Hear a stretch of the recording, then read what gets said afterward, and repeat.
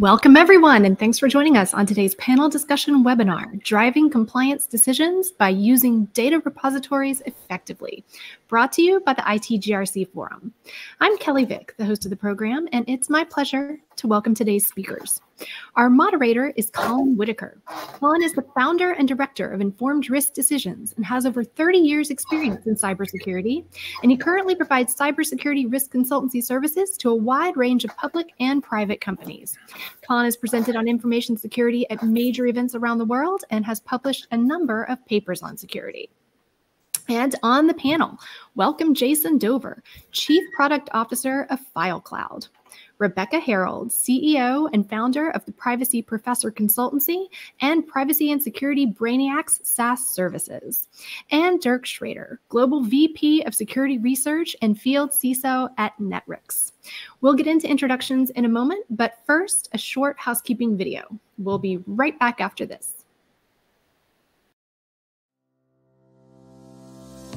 The IT GRC Forum, educational content for governance, risk management, and compliance professionals. A forum for thought leaders to address today's GRC and IT security topics. Taking that threat intelligence and using that as an overlay in your existing systems becomes really important. There is a big difference in service providers versus other third parties that you might be providing data to. But it highlights organizations' lack of preparedness for situations like this. Here are some housekeeping notes to be aware of. This webcast is interactive and we want your questions. Please submit these at any time using the Questions tab and we'll address as many of these as possible during the webinar. We've also lined up some polls to get your input and we'll notify you when these are active.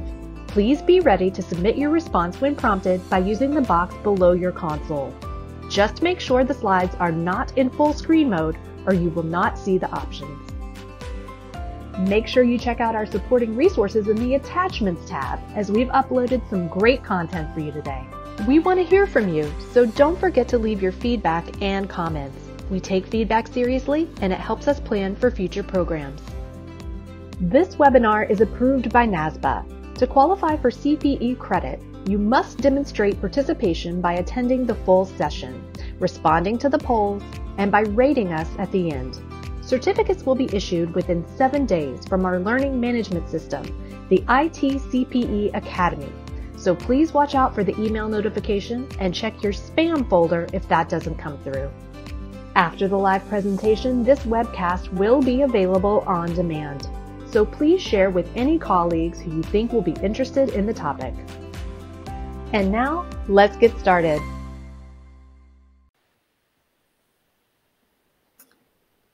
Okay, so on today's webinar, we will address how to centralize and standardize data across your organization for improved data quality and integrity, strategies for enhancing data security and ensuring compliance with industry regulators, the role of data repositories in reducing redundancy and promoting data reusability, and best practices for implementing data repositories that scale with your organization's needs. Moving on to the agenda, we'll begin with speaker introductions before running over some quick tips recommended by our panel, and then we'll dive into the Q&A discussion facilitated by Colin before closing with takeaways and further information at the end. So now, without further ado, over to you, Colin. Thank you very much, Dee Kelly, and good afternoon, everyone, and welcome to the session. As Kelly mentioned, to start with, I'm going to run around the table and hear from each of our panelists. I'm going to invite them to tell us a little about themselves and the organizations they're working for. So this will help provide some context to the conversation we're going to have this afternoon, so you know where everyone's coming from in the discussion. I'm going to start with yourself, Dirk. Good afternoon and welcome. Can I ask you to tell the audience about yourself and the work you're doing there at Netwrix? Well, on top of what's written on the slide here, and as you can probably see from my beard and being sort of outdated picture in that, being the VP of Security Research, which is my primary role in Netwrix, is to sort of combine what we do with our products and see how they work along with the processes and the obstacles our customers face. The other half of that is to do sort of generic research, topical research with the sectors like healthcare, like production environments, and see how typical applications, let's say radiology in healthcare, for example, how they fare in terms of cybersecurity. How is that evolving over time? Are the reaction times? That's basically sort of the overall thing. And if we're talking about Netwrix, as you can see here, we're trying to address in a different way of phrasing it, like not only talking about data identity infrastructure as our idea of how the attack surfaces can be structured. We're talking about things like in columns of governance, operations, and monitoring and control, where our solutions are designed to be end-to-end to plug the gaps, as this slide is telling here, so that we can, in the end, create connections between what we see is existing and what are the consequences of what is there in terms of risk or opportunity in improvement of cybersecurity. Brilliant. Thank you very much, Dirk. All very relevant what we're going to discuss this afternoon. So thank you for joining us. Right, we'll move on to talk to Rebecca. Rebecca, welcome back. Lovely to speak to you again. Tell us a little bit of yourself and your role as the privacy professor. Yes, thank you so much, Colin, and good afternoon, everyone.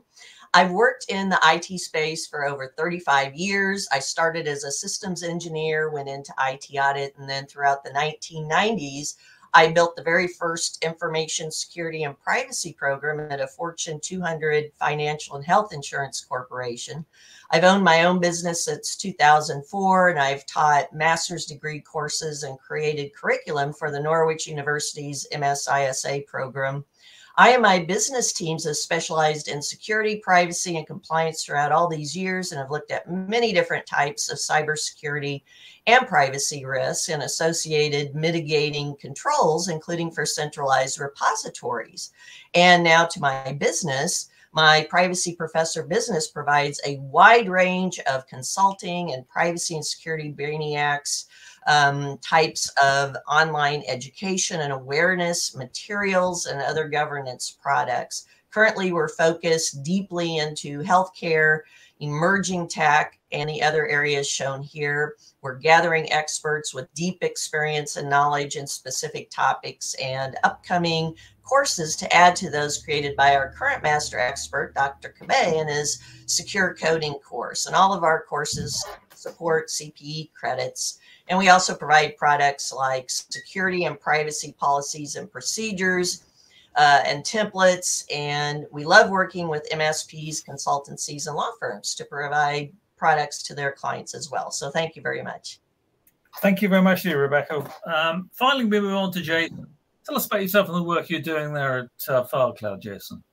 Sure. So I started my career in enterprise IT, primarily in the finance industry about 17 years ago or so, mostly systems administration and engineering on solutions like SharePoint, Microsoft Exchange, Active Directory, and similar things.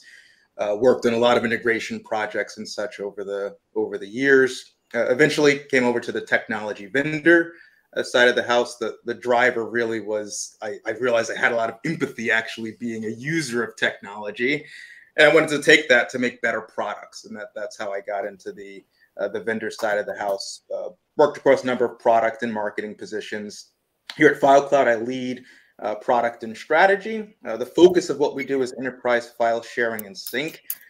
Essentially, this is making it easy for people to access their enterprise data, as well as to share and collaborate on it. And it's interesting because security versus collaboration and sharing can almost be contradictory.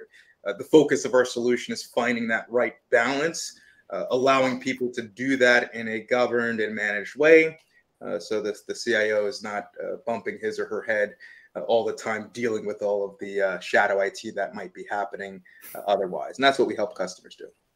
Brilliant. Thank you very much, Jason. And thank you, all of you. That's really good introductions. And I think it helps the audience understand we've got some really good talent on the panel this afternoon to discuss this issue.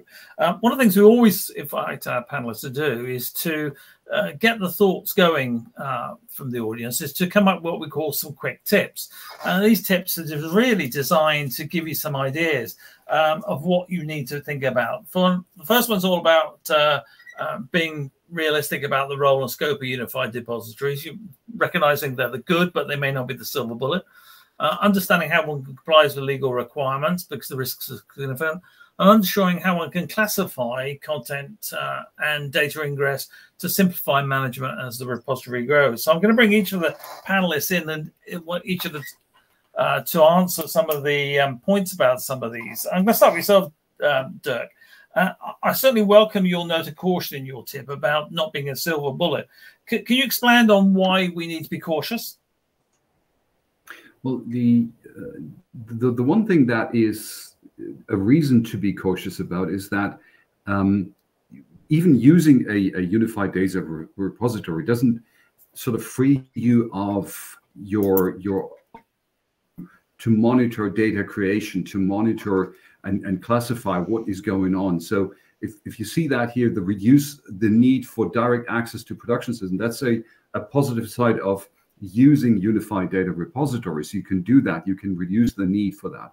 Nevertheless, you still have that data creation, data generation aspect, reducing the sprawl of that. That's the part where UDRs might not, that as I mentioned, not be the silver bullet to really say, okay, I can reduce the creation of regulated data or sensitive data, where sensitivity is not only driven by regulation, but it's also driven by how important is the data for yourself, for your business.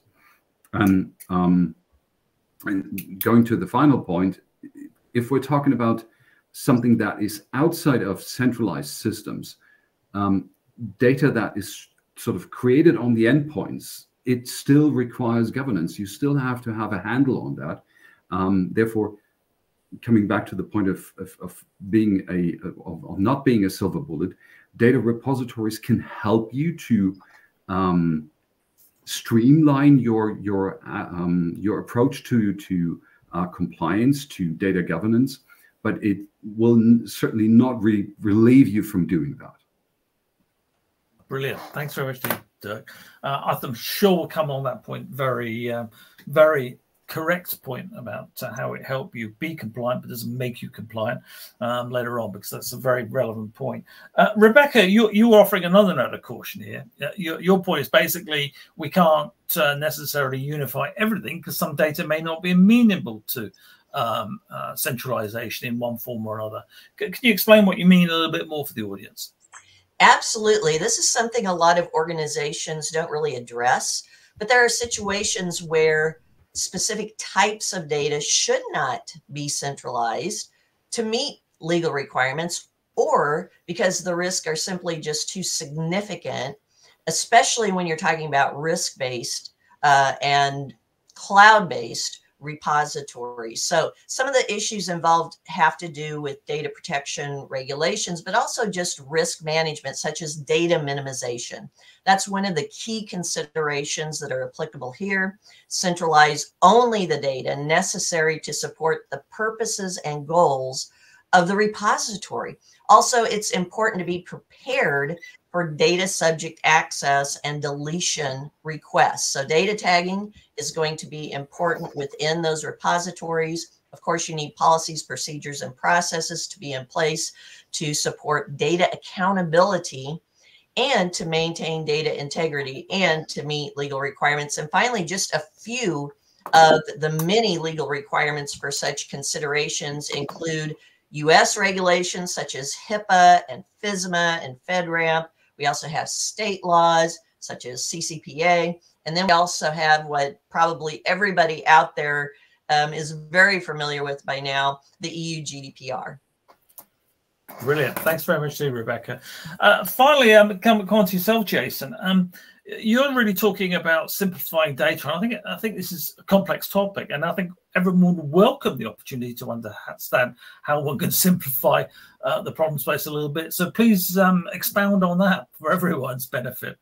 Sure. The first tip I'd have is that file and data management ought to be thought of as part of your overall security strategy. Like I mentioned, my my original background is in the networking and network security space. And what you wound up starting to have is all of the various parts of network management and planning started to get centralized in the concept of security, right? Because I have this broad ecosystem there. I have different systems. I need them to talk to each other. But if I don't have security weaved through that, I'm going to run into issues. I'm going to run into unexpected risks. Seeing the same thing happen from the data and management perspective. Historically, file servers and data pools might have been managed by a more generic SAE team. What we're seeing today is that oftentimes the conversations we're having is with people from the offices of the CISO. And this makes perfect sense because files and data coming into the ecosystem is a core way that threats get introduced. And of course, as was already touched on, exfiltration of sensitive data can present a number of challenges as well. So I think thinking about my file and data management strategy, not just from an infrastructure perspective, but that this is a core part to my overall security posture, that mindset is really important for technology teams. The second point would be making it easy for your internal users to adopt the way that you want things done.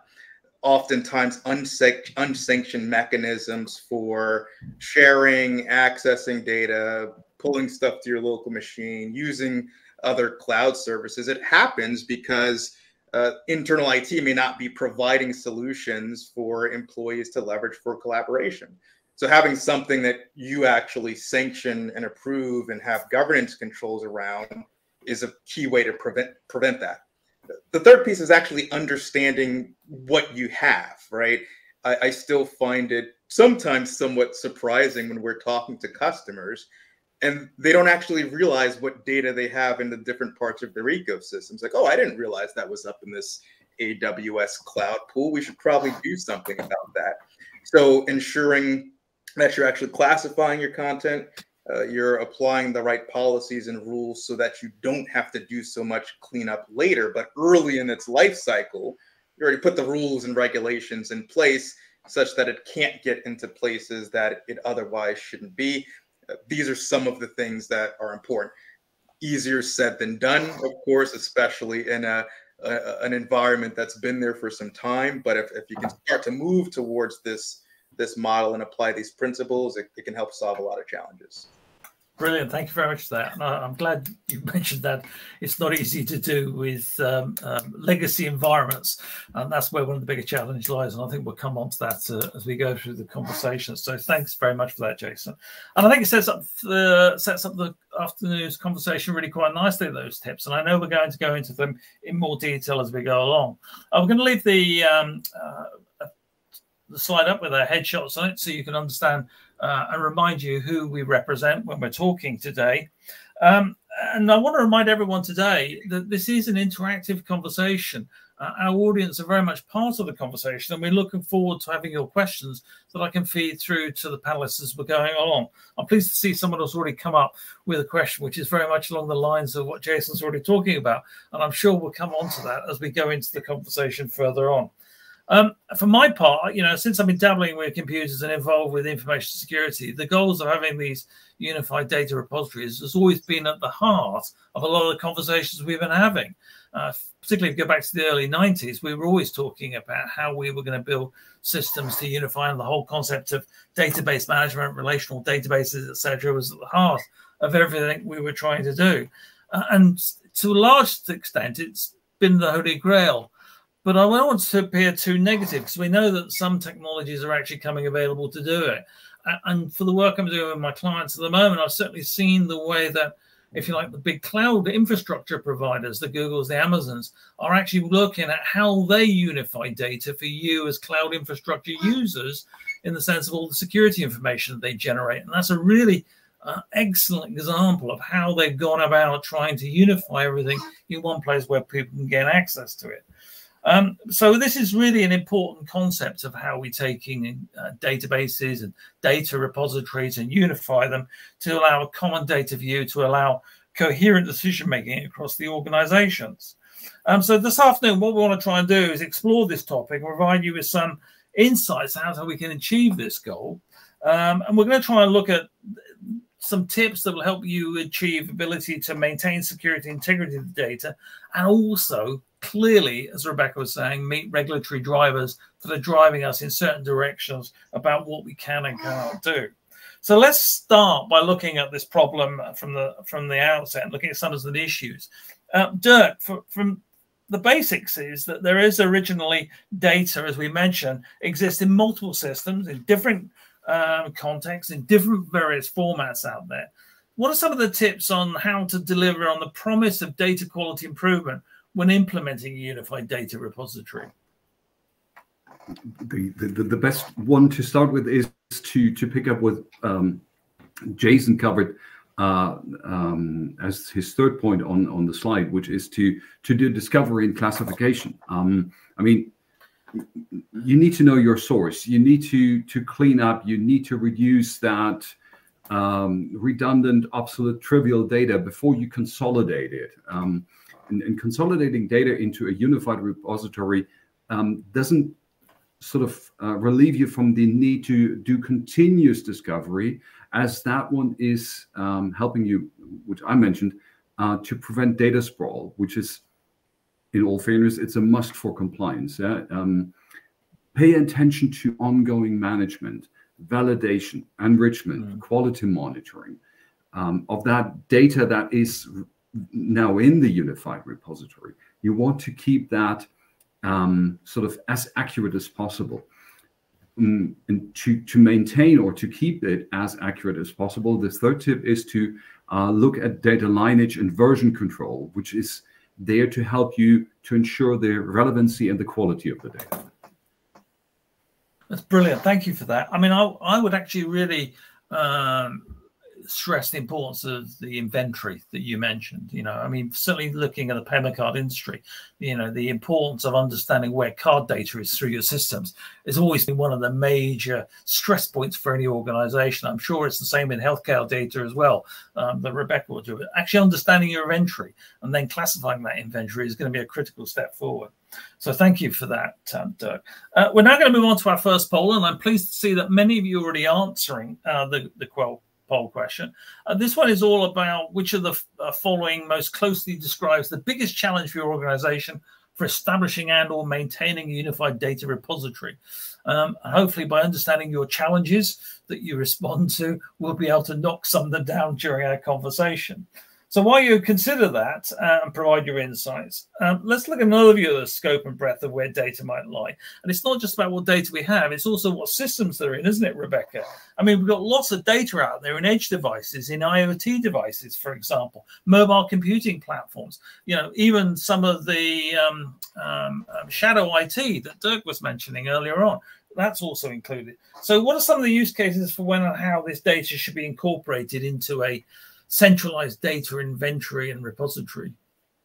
Yes, well, that's so important to start planning whenever you're thinking about these edge type of devices, because each situation is going to depend upon the context within which those devices are used and the purposes and goals, right? So there are many different types of use cases from all industries, and even within public life, because there's a lot of data. You're a walking data cloud when you're out there. So there's a lot of data coming off of you being collected by the digital devices you walk by. Now, for use cases, I'm going to focus on healthcare examples for now.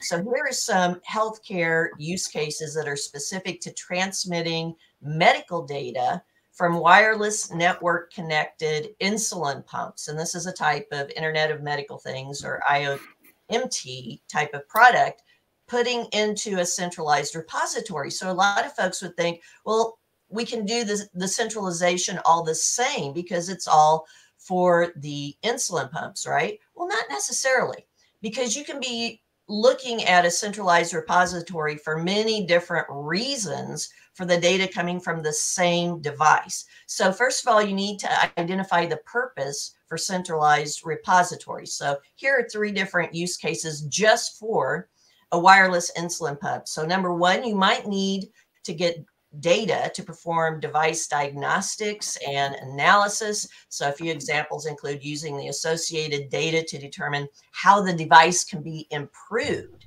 evaluating how the data is currently stored, identifying security vulnerabilities within the insulin pump device itself, and identifying privacy vulnerabilities and functions. So that's just one purpose for collecting data. Another one might be to perform research for the insulin pump problems to the patients themselves and to successes with specific types of patient groups, such as those based on ages or those from specific geographies. And then just one more use case for this same insulin pump.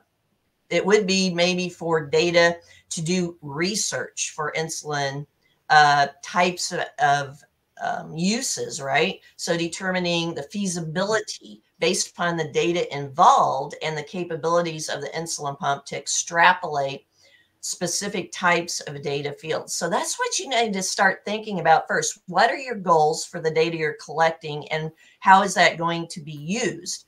And after you identify the specific use case, the next step is identifying the specific data needed for that specific purpose. Identify the sources of the data. We know it's the insulin pump, but which types of insulin pumps are you looking at, from where are they located, and so on. Then you need to identify the frequency for which the data should be included within the repositories to meet those purposes and goals. Maybe continuously, maybe once an hour, once a day, once a week. Thinking of those three examples I gave you, you can imagine that the frequency might be different for each of those purposes, right? And then identify the transmission methods, which a lot of people only think about that part when they're creating these centralized repositories. But you need to start thinking about what types of wireless transmissions are you using. Are you using classic Bluetooth? Are you using Bluetooth low energy or BLE, or using something else? And what are the associated risks that are based upon the context of the factors involved for where the device is going to be used? Don't forget about the physical factors too. So then I'll quickly go down the rest of some of these issues that you need to think about. The safeguards necessary to protect the confidentiality, integrity, and availability of the data. All three of those have to be considered. Determine the data backup methods, the frequency, the length of time to keep the specific types of data within the repository, not only for the purposes of your goals, but also to meet regulatory compliance. Then determine how to delete and remove that data from the centralized repository when it's no longer needed. That's included in the backup. So these factors and considerations are necessary to best determine how to incorporate data into a centralized data repository using the chosen data repository tools. And those tools should have settings and options for these factors. If they don't, then you need to evaluate whether or not that's the best tool for you to use. Yeah, I mean, all those are absolutely outstanding points. I think the point you made right at the start of that discussion about the different use case scenarios is absolutely spot on. You really got to iron out the use case right from the get-go before you actually start even doing this. And what worries me, though, is that sometimes new use cases emerge once you've got that data. And then you may have to backtrack to determine what the regulatory implications of actually doing that, particularly under GDPR and healthcare industries when you're dealing with certain classes of data out there. The other thing I would also mention that you didn't mention is, consideration of anonymization of data when it's coming in. That can often help, because if you can anonymize it to avoid personal information in some form or other, that can also simplify your use case scenario management and your data management problems downstream. So that's an important class. Rebecca, the results have come in from the poll. I don't think we should be surprised, but 38% of the people have said that identifying all the data sources and how to then incorporate data from the sources into their repository is the biggest challenge they face, which is really building on what Dirk said. But do you see any oddities in those or any strange things in those results that you've got in front of you? Actually, I'm not surprised about identifying, because there's so many devices that come in and out of your digital ecosystem, right? Especially with edge devices from third parties, from employees, from patients, depending on where you're at. But I guess one thing that I'm kind of surprised at is understanding the compliance requirements. So kudos to all you attendees who understand that so well.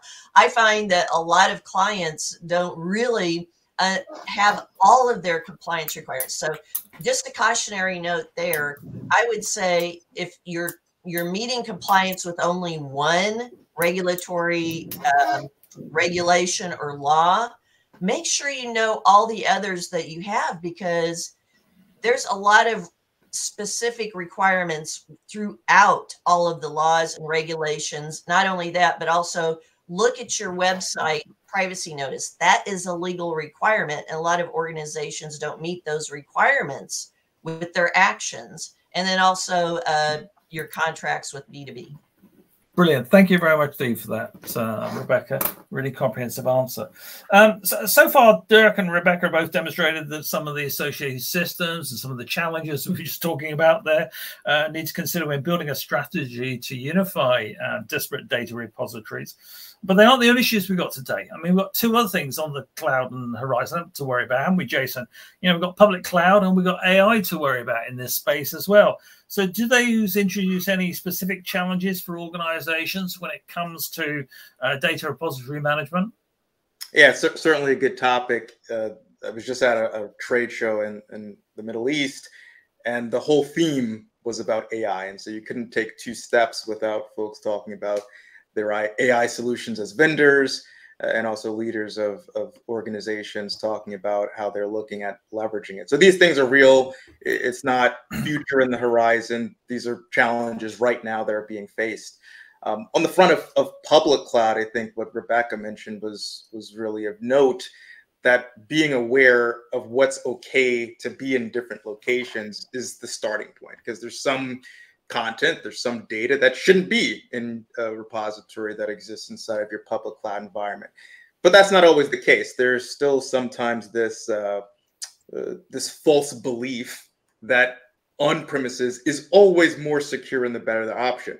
And in some cases that is true, but there's other cases where it's okay. The challenge is having the knowledge of what you actually have in that ecosystem and ensuring that you have the same policies that would apply for content and data on premises to that cloud ecosystem as well. So having a unified way to make sure the same rules of engagement are across your entire environment, regardless of where it is important. The other challenge that you have that connects into that is that oftentimes there may be a group within an enterprise that starts a small project, starting to leverage public cloud services. Before you know it, those services are actually being used for production use cases. And again, if the office of the CIO, the office of the CISO are not aware of that, well, that's when you start running into issues of lack of knowledge about where your data actually exists. So that's certainly a challenge that we see. The same with AI, right? Most leaders of enterprise organizations have AI on their list of priorities because they're looking to see how they can leverage it to be a bit more competitive within whatever industry that they're in. You know, of course, the driver to leveraging these different models is about feeding it with data, training it so that you can actually get useful knowledge from those systems. Well, just the same way as you'd have rules around which content can be shared with whom, which content is available for sharing outside of your environment, even internally, there's rules of who can access different levels of content. Well, that same approach needs to be applied here. I need to have some level of control that prevents me from potentially having PII or other sensitive IP exposed to these models. I then have a further challenge. Once I'm now leveraging these models to generate answers to questions, well, who in the ecosystem actually has the right or the ability to see those answers, right? If I derive knowledge from content that user A doesn't have access to, well, are they entitled to actually see the results of that answer? And how do you bifurcate that, right? So these are some of the complex challenges that customers are having to face now. As Rebecca also mentioned, all of the regulatory requirements that are becoming much, much more intense in Europe and US, Middle East, really globally. this trend is only expected to increase. So a focus on how you leverage these different technologies and stacks for benefiting the organization while ensuring you're still maintaining compliance. And you're also just staying aligned with your own information security posture. These are some tough challenges that are being faced right now. Brilliant. Thank you for that, Jason. It's interesting. Lots of things you mentioned about AI are things that we discussed in previous webinars on AI. So those are really spot on, if I may say so. And I'd also make one particular point, remind everyone. Years ago, when we were dealing with things like data lakes and using business integration tools to integrate and get value out of that data, one of the things we noticed very quickly when one of the companies I was working with was that there were emergent risks, compliance risks that arose from the business intelligence tools that you put on top of that data, because you were actually seeing more things from that data than perhaps you should be seeing, or even regulatory allowed to take action upon. And I can see ways where AI tools may also generate emergent risks for companies, emergent compliance risks, which they may need to address and be considerate about, as well as the access permissions and all the thing else goes on with AI as well. So those are really excellent points. So thank you for that. We're going on for a second poll of the day. And the second poll of the day is all about have your organization implemented a data lake or data warehouse? And we'll come to the responses in a moment. But while you consider that, I think we need to ask ourselves that all about how we do the streamlining business. I mean, I'm familiar with much of it, but some of the streamlining issues that are available or challenges do cause everyone sort of mental problems. I mean, for example, some of the data is holding, say, like a customer CRM system versus marketing automation or collaboration tools. And so therefore, Dirk, does this create its own access governance challenges when you've got the same data in different repositories, which you're then merging and gaining access to giving everyone access to? Well, it certainly doesn't relieve you from access governance challenges. I mean, if you move things from a CRM or a marketing automation tool, if you copy that into a data repository, it still resides in that CRM. What you can do is that you can reduce direct access to these systems of engagements or systems of record. You can help your access, or you reduce your access governance challenges by giving only people who actually are involved in these sort of processes of using the systems of engagement, systems of record, giving them access to these. And the other ones that are like me, I'm not in sales. I don't have to use Salesforce. What I need is sort of analytics and reporting. I can get that from a UDR. So that is one of the elements. And typical use cases are the sort of the need to share spreadsheets, PPTs, whatever, where there is exports from these systems. Forget all about this. If your UDR is there, you can use that for the analytics and the reporting. Nevertheless, there is a need to implement consistent controls that are across all the systems. So your engagement, your system of record, your UDR. So you can have access attestation, for example, roles management that are helping you to maintain that governance of what kind of access is there. And the final part is if you're, as I said, you still have to do it in maybe a little bit of a less of a headache, because there's a unified thing you can use for that.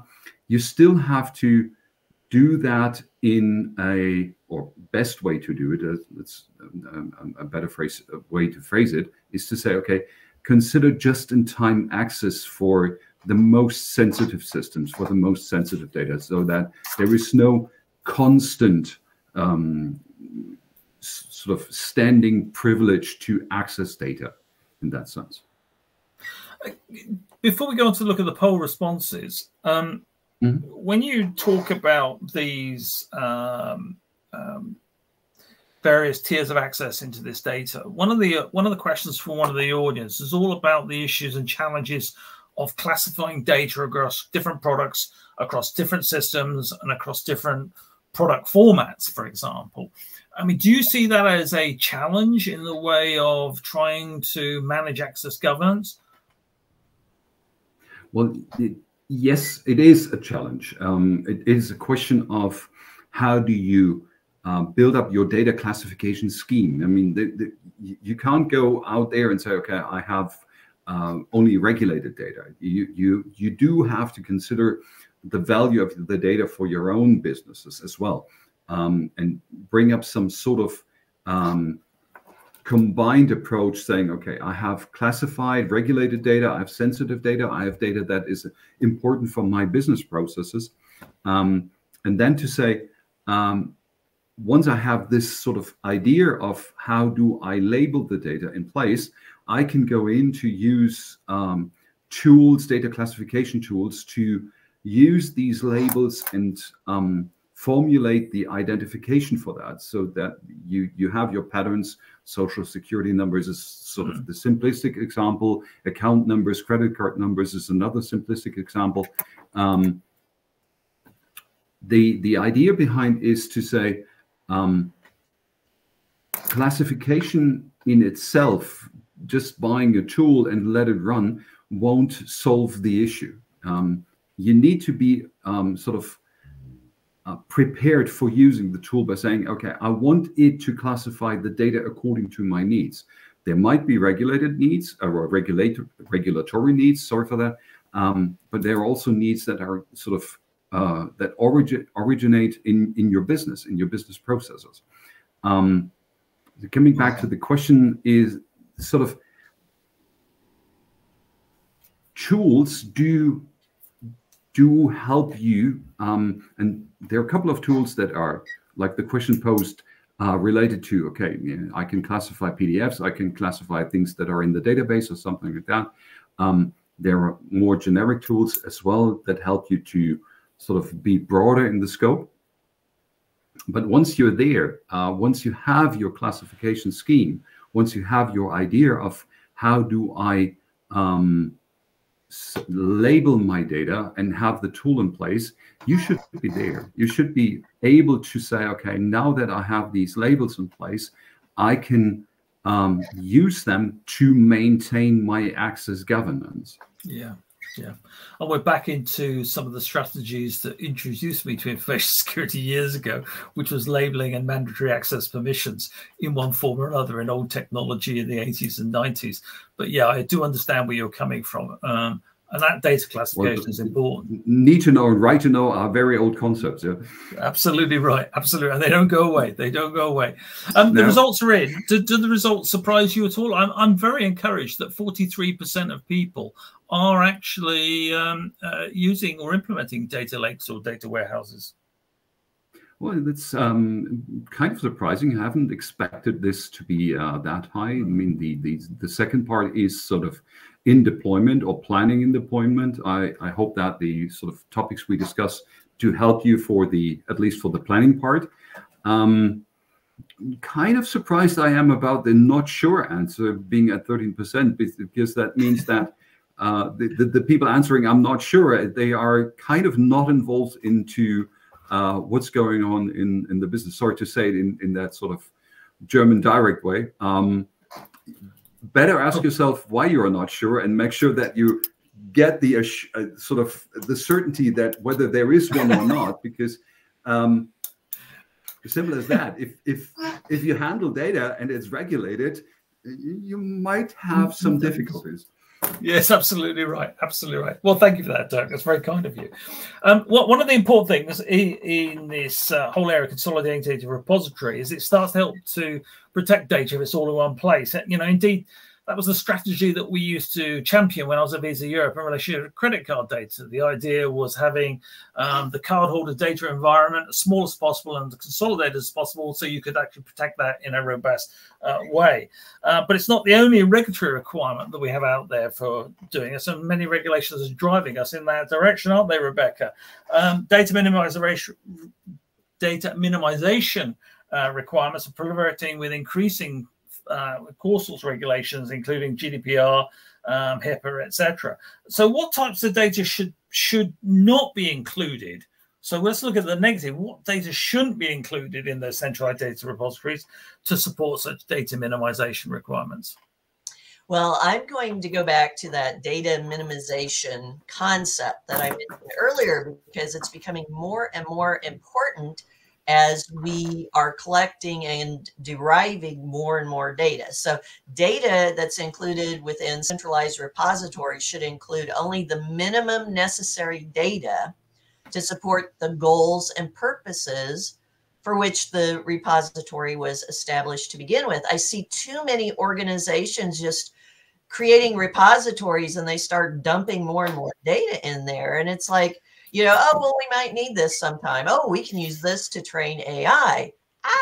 Watch out for that. That's another topic. I want to focus back onto this because that's just dangerous. So data minimization. So this means do not collect any more personal data than is justified by the purposes which should be documented that were communicated to the individuals from whom that personal data was originally collected or derived. And when I say derived, I'm talking about that data such as in the insulin pumps I talked about before. That data is derived. The insulin pump is creating data, right? If the centralized data repository is being used for AI tools and training the AI algorithms, then don't include personal data within such repositories unless you have obtained consent for any personal data and have verified with the appropriate legal counsel who has expertise in AI and data protection laws that personal data, in addition to intellectual property, that's something else I'm seeing is getting dumped into huge repositories that shouldn't be. This can be data that's trademarked or copyrighted or otherwise legally protected against unauthorized use. Make sure that they're not being put into such repositories unless you've checked and you've confirmed that this is appropriate, legal, and so on. This is a huge issue. It's a hot topic being discussed and debated right now throughout many online conversations. And you know what I recommend organizations to do a risk assessment to be performed specific to the data repository collection plans to identify the risks and associated issues with the types of data that's planned to be collected, to ensure those plans support compliance, as well as to identify where such plans need to be reworked. A lot of organizations, when they think about risk assessments, they think of whole system risk assessments, right? But risk assessments are a great tool. You can narrow the scope to just one type of application. Yeah. And when you do that, do it to your plan before you've already implemented something new. If you do a risk assessment on your plan, you can identify a lot of problems before you start coding and implementing. So do that. And then you can find out if this plan shows that we're going to be violating laws, legal requirements, and applicable contractual requirements. I keep bringing that up because in a lot of the expert witness cases I've supported, it was due to violating contractual requirements. But anyway, make sure that you are following all legal requirements for all those different types of legal aspects. Brilliant. Thank you for that, Rebecca. I make two observations. One is you mentioned about data lake. I think that's an unfortunate sort of description because it has the impression you're just dumping something in it and it's unstructured and everything else. So I think the sooner we move away from the term data lake, the better. The second is this whole, which you stressed, which I stressed earlier, and I must go back to it, this idea that when you put this data together, you get emergent use cases coming up. And it's those use cases that generate this risk. And you've got to be on top of those all the time. And actually, sometimes actually beat them down and say, you can't do this for good legal and compliance reasons. I think it's a really important consideration for everyone. We're going on for our third and final poll of the day. This one is all about your organization's biggest challenge in balancing data security and ease of collaboration on the other side. And while you're responding to that, I think it's beneficial to get some more feedback from our panel because they're actually out there supporting other audiences and other clients out there with trying to implement this solution. So let me turn to yourself, Jason. How are your customers addressing the problems of maintaining compliance, governance, and security while enabling much needed collaboration and access to data across the organization and enterprise? Yeah, great question. As noted in the intro, this is really a key part of our focus. Right? We work with a lot of government agencies, a lot of enterprise customers, and they may have somewhat sensitive content, but in some cases there is valid reason for collaborating on that. Let's say two different government agencies. Of course, there's a number of rules and regulations that have to be applied there, but there may be some valid reasons for collaborating on the same piece of content. No different with enterprises who have a variety of partners that they're engaging with as well. So getting that right balance of securing the data you have, securing the content you have, while still providing mechanisms for collaboration when it's justified is a key challenge. What we're seeing customers do, partly fueled by the current compliance landscape that Rebecca noted, is taking it more seriously and looking at how you can bring in tools and solutions that help you to unify those things and get the right controls. With many different solutions, if I provide you access to content outside of my organization, I don't have control over your account. I don't have control over the entity that I sent the content to. If that was an email, if it was a generic sharing solution that provides that type of access, I lose the track record of what you're actually doing with that content. So we're certainly seeing a higher demand of customers looking for offerings that prevents that, where you continue to maintain control over the entity that you shared the content with, even if that entity exists outside of your organization. Also, we're seeing definitely a trend of working with experts, right? So bringing in service providers, bringing in consultants where their focus is understanding this landscape, right? Rebecca mentioned earlier, it's important if you're focusing on one specific track that you need to be at least aware of the adjacent tracks because there's oftentimes overlap, there's oftentimes interactions. The folks oftentimes responsible for data and the strategy may not be experts in this space. There's some knowledge, there's some awareness, but they're not necessarily experts.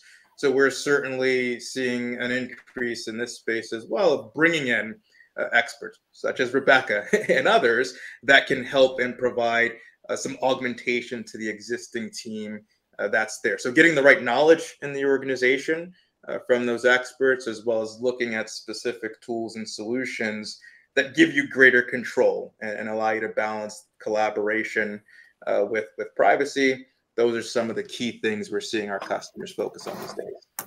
Brilliant. Thank you very much, Jason. I mean, the results are in to the poll, which are interesting insofar as it's not surprising that ensuring that sensitive data is classified appropriately and as relevant policies applied against it gets 31%. And 33% maintaining data governance. Do those sort of does that sort of gel with what you're experiencing from your own clients and customers? Yes, it does track maintaining data governance as being the lead there, even with the scenarios that we mentioned, and also the thread that's been through our discussion of classifying and knowing what type of content you actually have in the first place. Is it okay for this to be leveraged in different ways. Certainly those would track.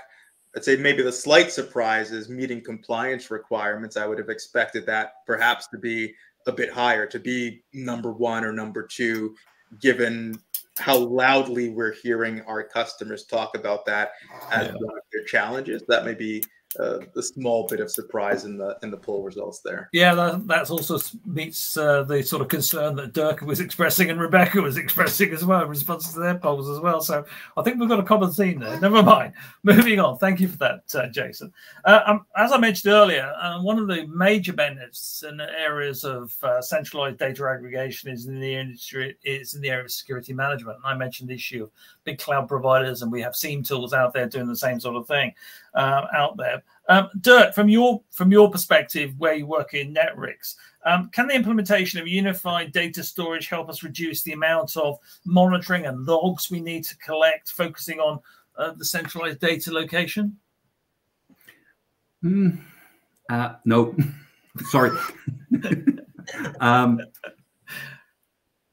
Keep in mind, it is important, really important, to remember that unified data repositories can only or do only keep copies. I mean, systems of record, you don't sort of take the data out of them because they are systems of record. So having the copies of the data from other systems on the UDR still requires you to demonstrate that you have visibility into changes and access to all these data and systems that potentially puts you out of compliance. I mean, if you can't maintain your records, that gets you into legal problems. If a unified repository does help you to reduce the number of people with access, so you can sort of expect less noise, but there is still there's still the need to collect the logs. There's still the need to monitor what's going on, and therefore, let's say using a consistent approach to all the systems or across all the systems that tells you who has access to what, that has is telling you how the access settings are changing, how users are using this access. That is helping you, but unfortunately, the need is still there to get the logs, to collect the logs, to analyze the logs, maybe on a different way of doing it, maybe with less noise, maybe with less false positives, but it's still there to be analyzed and monitored. And can I thank you for reminding everyone and ourselves that there is always going to be a system of record behind the unified data repository feeding that information in there that we need to protect. I think that is a really important point, and thanks for stressing that, Dirk. That was really very useful for me, as well as I'm sure for the rest of the audience. Thank you for that answer. Earlier we heard about some data management scenarios where it's not recommended to centralize the aggregation of data, and I think we would certainly be ill-serving our audience, Rebecca, if we didn't explore this in more detail. So can you give us some more use cases where the use of centralized unified data repositories shouldn't be used? Because they would create risks, etc., for organizations? I love this question because I see so much risk, unnecessary risk, and non-compliance risk occurring because of the way in which just humongous data repositories are being created from collecting all the data possible, and then they're being taken out to large cloud servers, and the processing is going on there, when if it was engineered differently, it could be so much more secure and also give you what you need. So currently, there are many efforts to collect a huge amount of personal data, much of it's sensitive data, and highly privacy invasive data, to take basically any type of point in time activity actions. And I think this is a key aspect of it. think about the point-in-time activity action. So widely applicable use cases include such things as for age verification, for facial recognition, for access, authentication, and so on. These are point-in-time uses, right? And for these types of use cases where they are only being performed to validate some type of situation, some type of verification of authenticity and so on, instead of collecting all that data and putting it in a centralized location and processing it there, and then storing all that data that was used for verification in addition to the processing results there, instead push that processing to the edge devices and send the results to the central repository, since obtaining the results were the goal for doing that one-time processing activity to begin with, right? So if you want to do age verification, it from a systems engineer perspective, you can push that processing to most edge devices now, at least the ones that are supported, have operating systems that are supported. Do the processing there and use the data that's on that edge device, and then send the results to the central repository. That way you don't have that sensitive data stored centrally. Yeah, and actually the idea of doing edge processing is really at the heart of actually many payment processing systems. I'm very familiar with that. In fact, the chip and pin card is actually an element of edge processing that is really vital and does a lot of the hard number crunching for everyone out there. So thanks for that. Well, let's look at where the future is going. Jason, you're one of the primary technologists here. You're dealing with your company seems to be fitting the place for there. So let's give everyone your thoughts on what are the key trends in the enterprise around centralized data management out there. Sure. One of the points actually was what was just noted around edge computing, pushing the processing closer to where the actual source of the data is, for all the reasons that were noted. I think one of the other ones, however, would be real-time data integration, right? It's oftentimes said that for the majority of organizations, data is ultimately their IP. And so this is another factor that comes in. Most organizations are looking at how they can leverage the data that they do have. Even some of it might be sensitive, for driving their business forward, right? Knowing more about their customers, of course, in a sanctioned, regulated way, being able to look at the interactions that their customers are having with their solutions, any range of data points, turning that into insights. And this is why we're seeing the progressions of solutions like iPaaS, right? Where I have all these different data sources, I'm doing some sort of processing, bringing things together, I'm now generating some insights, and then also potentially allowing that data to be available just in time for other systems to consume. So this is one of the primary things that we also see coming into this, is that customers are looking to see how they can leverage their data to help their businesses move forward. But again, of course, they have to do that in a compliant, governed, safe, privacy-conscious way. And so finding, again, that balance is a key focus of leaders within enterprise IT. We talked, of course, about AI. That can't be overstated, how this is right up there and high in the list of leaders in enterprise organizations as well. And again, you can't ignore it. It's too big to ignore, and organizations will be left behind. Yes, there are malicious ways that it can be leveraged. There are dangers. There's dangers to driving a car, right? But you still drive. So it's kind of similar. And this is a trend that's going to take hold. So us as vendors, as well as leaders in enterprise organizations and government, figuring out how to do this in a safe way is also very important, and one of the core trends that I would say we're seeing when it comes to centralizing data, leveraging it for intelligence, but ensuring that you're doing that in a compliant way. Brilliant. Thank you for that, Jason. Very positive forward. Now, we've got time, a little bit of time, to go through some of the audience questions here. And I've picked out 3 that I think are sufficiently different and useful for us to go through. I'm going to start with yourself, Dirk. There's a very good question here from Indra about the issue of scale and growth. I mean, with these data repositories, they're going to grow quickly. Databases need to grow quickly, very, very quickly to respond to the amount of data put in them. Do you and your experience in Netwrix give you any insights to challenges in this space? Well,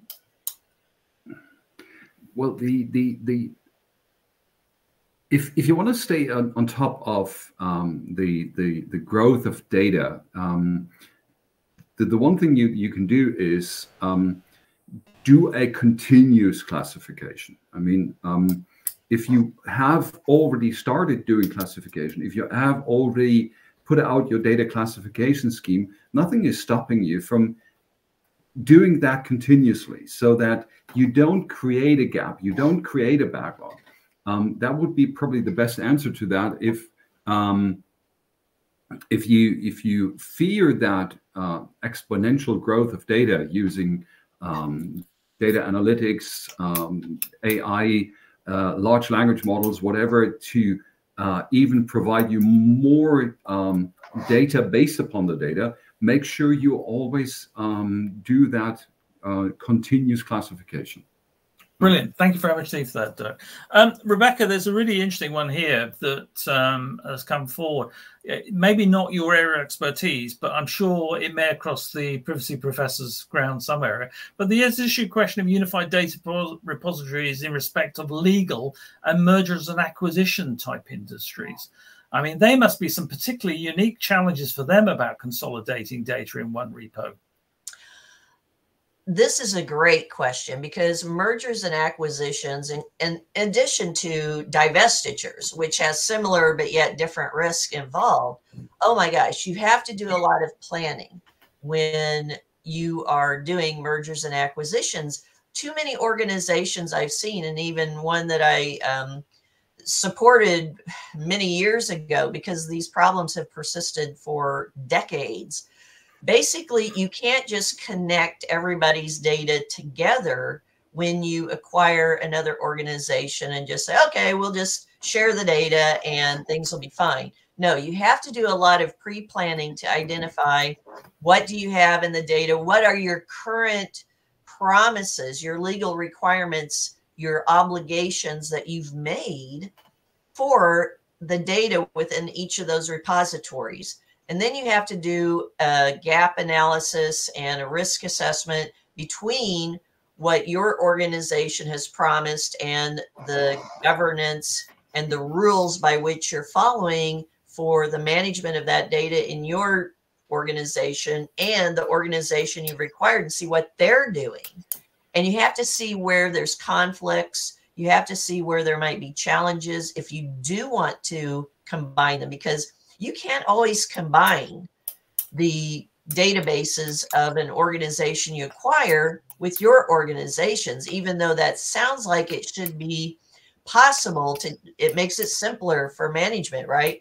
No, you have to do an analysis first to find out what are the requirements currently being followed for each, just even down to simple things like the definition of personal data.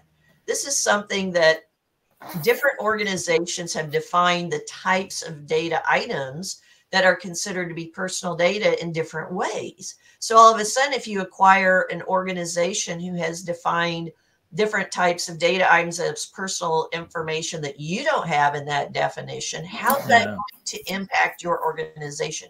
Are you going to update your organization's definition to meet your acquired organization, or now are they going to have to change theirs? So you have to go through and actually look at every aspect of that, the databases first, before you only stick to what's oftentimes the only thing done is just looking at the technical aspects. You have to look at the administrative aspects and even the physical aspects too of how that data is accessed and the physical risks that are involved, such as through, public kiosk or whatever, because those have implications.